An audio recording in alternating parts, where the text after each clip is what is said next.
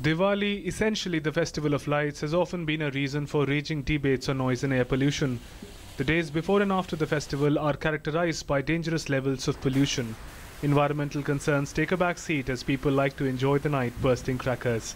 The concentration of dangerous gases such as carbon monoxide, sulfur dioxide, nitrogen dioxide surge during festive days as the bursting of crackers continues non-stop from evening to late night. People suffering with lung ailments such as bronchitis and asthma particularly suffer as a result of high concentration of suspended particulate matter during festive nights.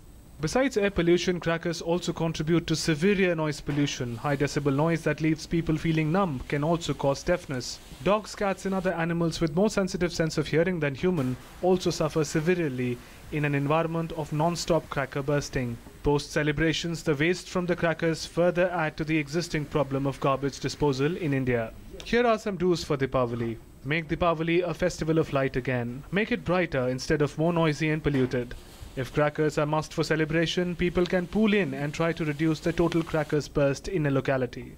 Children must be accompanied by adults while bursting crackers with a bucket of water close by. People with breathing difficulty should avoid exposing themselves to the polluted air. DD News.